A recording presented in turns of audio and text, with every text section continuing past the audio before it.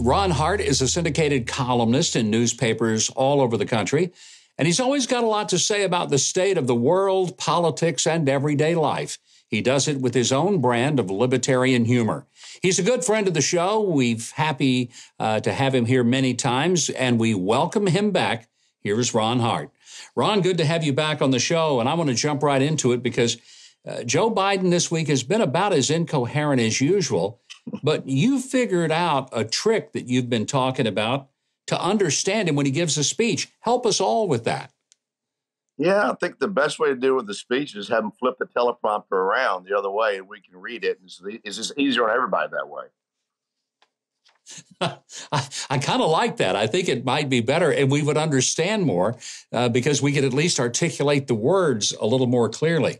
This week, it's not very coordinated. He kind of makes the Donner exhibition look like a coordinated effort right now.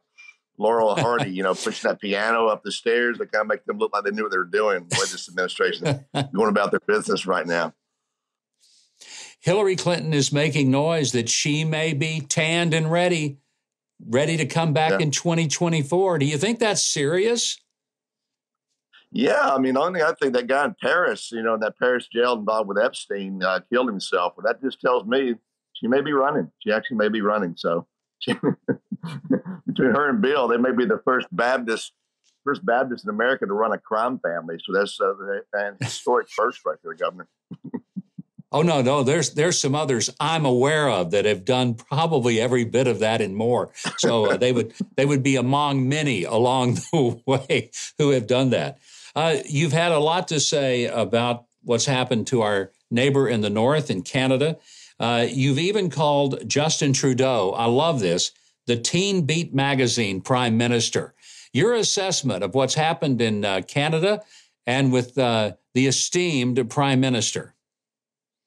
Yeah, he's worried about COVID and all. He doesn't understand economics very well. These truckers are at the border. In fact, it's very important that these truckers get to Detroit, Governor, because they got a lot of midterm election votes in those trucks they're going to need for November. So they need to get there for the Democrats. But he only really understands things are bad.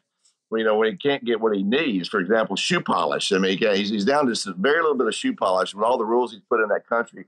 You just put a little bit on two fingers and put it right there, and it may be perfect. Oh, my gosh.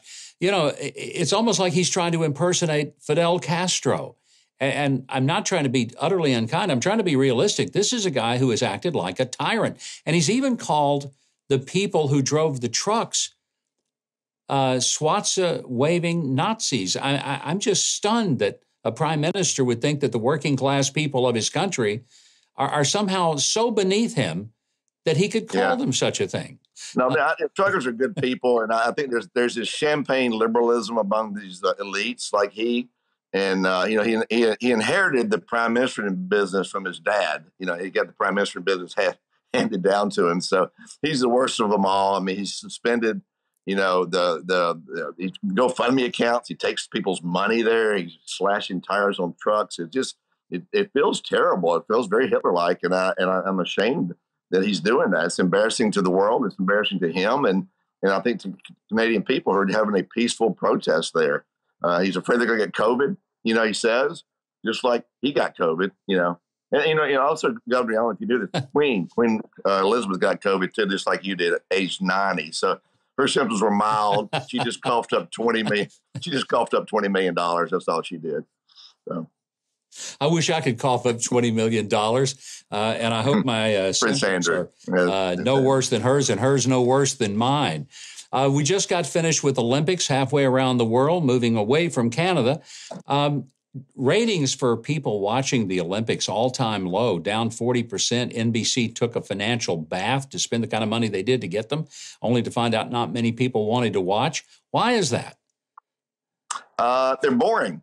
The Parade of Nations, I like to watch that, Governor, because I always have to pick the countries out where we don't have troops anymore. That's always kind of fun to do. So in Canada, it was nice. They tried to rehabilitate their reputation. And where do you give China, a country that gave the world COVID? He had these 12-year-old kids out there. They were kind of parading around. They had a bunch of 12-year-old kids. They must have let two shifts off at the Nike plant to get that many 12-year-olds out there. But they did it, and they looked good in the world's eyes. So.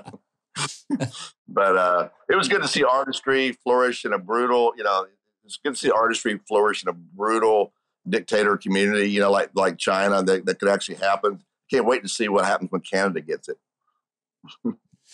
Ron, before I let you go, I got to give you an opportunity to pay tribute to one of your mentors and one of the funniest people that ever wrote columns. That's P.J. O'Rourke. I know you were a big fan of his. Yeah, he was a good friend, a great guy, an inspiration. I think you're kind of along the same mold. You can be conservative, but you can also have a sense of humor and laugh at things and not be a stodgy type of conservative. And he was the first one, kind of the libertarian wise, that was really a mentor to me when I was at Memphis and Georgetown, and studied his work and just liked him a lot. He became a friend. He read my book.